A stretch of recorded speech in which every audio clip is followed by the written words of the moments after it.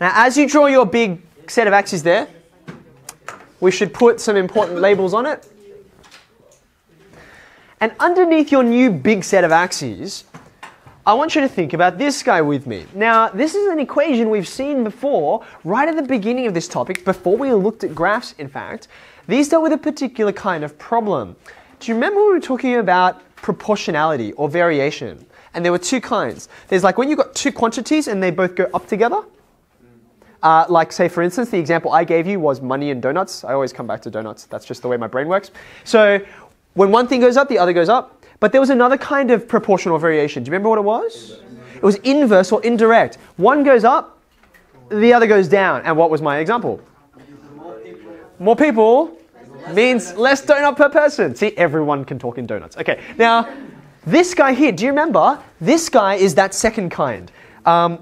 If, for example, X was the number of people in the room, then as X gets bigger, Y gets smaller, less donuts, right? It becomes like a half, a third, a quarter. You're just getting smaller and smaller pieces every time. So what does this look like?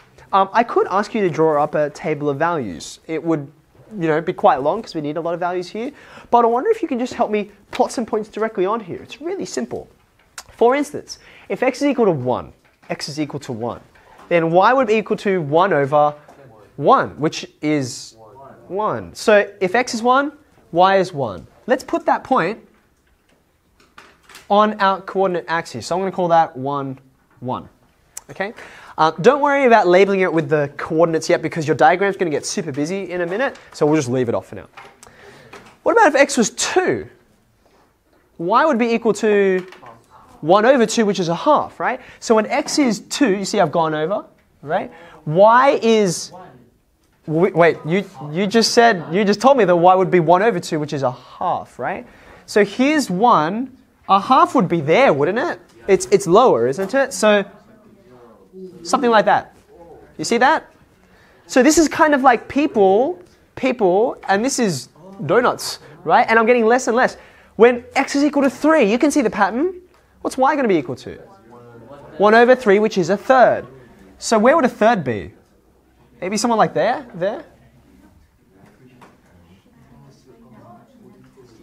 Okay. Now, this is interesting. You can see if I keep going, I'm going to get 1, a half, a third. The next one would be a quarter, a fifth, a sixth, etc. Am I ever going to get to 0?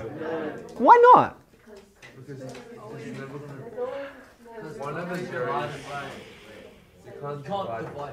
So have a look. Year 10.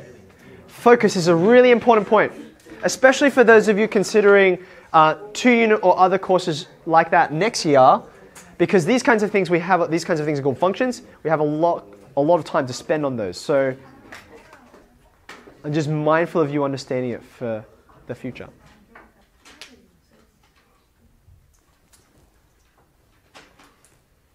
That's better. No matter how big you make X, you could make this 1 million, 1 billion, a Google, whatever large number you choose. You guys know that's actually a number, right? Anyway, that's what Google's named after. Google's named after the number. Anyway, long story. No matter how big you make that number, 1 over that will never be 0. So this is a weird, interesting thing. It gets closer to 0, but never actually arrives. So here's what you need to do.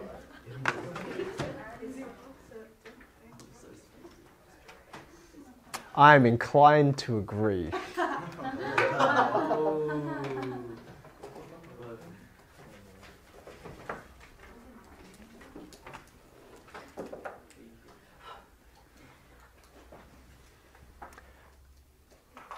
With your pen in hand, we're going to draw something weird and different that we've never put on any of our graphs before onto this set of axes to try and capture the fact that we get closer and closer and closer, but never arrive.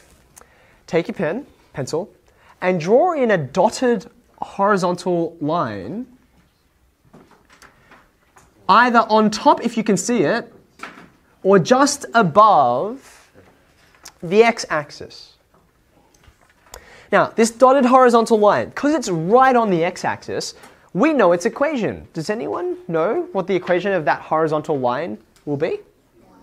It'll be y equals 0. Because where are you up and down? That's what y is. Answer, you're not up and you're not down. You're exactly in the middle. That's y equals 0. This guy's really important. You need a new color for this. This guy is called an asymptote. That's a weird word. But what it's talking about is this behavior of getting closer and closer and closer, but never arriving. Okay? So in fact, I can sort of complete what's going on over here. Maybe you've already done that. And you can see the shape, just like all of these guys here, it's curved, but it's a different kind of curve, okay? It's getting closer to this, it's approaching, but never quite reaching it. Okay, now we were just sort of plugging some numbers in here. What happens to the left? What's going on? What if x were, say, a half? If x were a half, what would y equal? Let me write it. If x is a half, then y is equal to 1 over a half. What is that? That's 2, right? In fact, this thing, it just takes the reciprocal every time, right? So y is going to be equal to 2. Well, where is that? That was x equals 1. So x equals a half is here. So y equals 2 will be up here, like that. Do you notice that? What about, say, x is equal to a third? X is equal to a third. Then y will be 3. So when you come in closer to the origin, then you're going further up, like this. Now, this should make you a bit suspicious, right? Because this kind of shape here is exactly the kind of shape you observed over here, but just sort of rotated around, like sort of 90 degrees. So in fact, you can finish off what's going on like that. Now, over here, we could play this game of putting in larger and larger numbers of x, right? And seeing what happens and imagining. But when you try and go to the left, you run into this problem because at x equals 0, that's what you would do to find a y-intercept. What happens when x is equal to 0?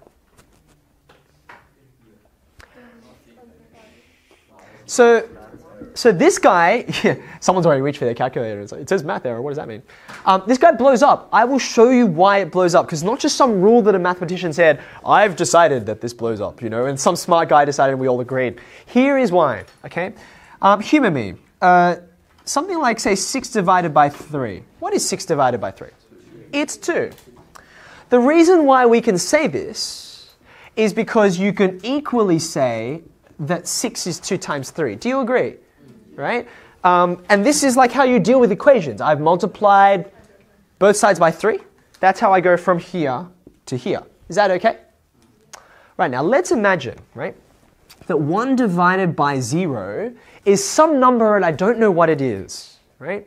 If only I had a branch of mathematics that was dealing with numbers when you don't know what they are. Oh wait, I do. It's called algebra. So I'm going to give this a label, right? Let's call it n for a number, and I don't know what this number is. Well, if this is going to play ball, if this is going to work with the rest of the rules of mathematics, I should be able to do this thing, right? Do you remember I did this? I multiplied both sides by 3 up here. So down here, I'm going to multiply both sides by 0. I should get 1. And then, what do I get on the right-hand side?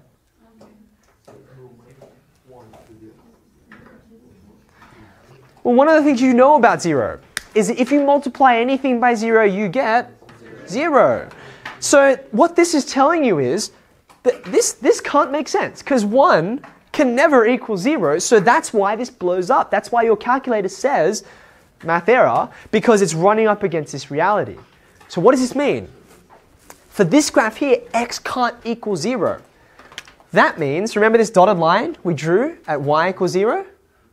You've got a dotted line to draw at x equals 0.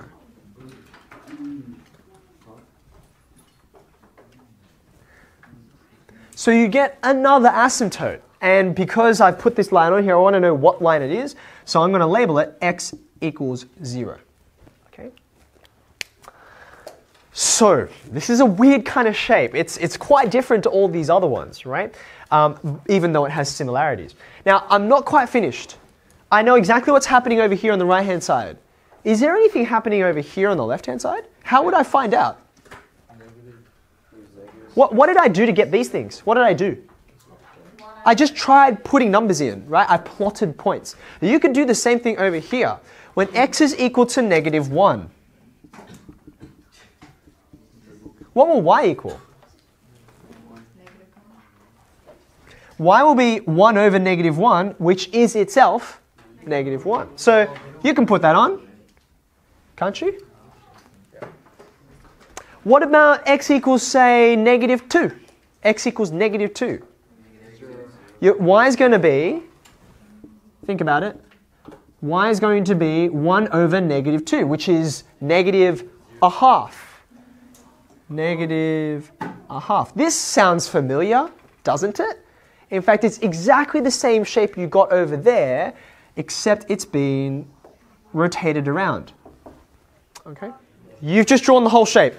This, what you just created is, my scale's a bit off, but I'll leave it for now because it's mostly okay. This is the hyperbola, okay?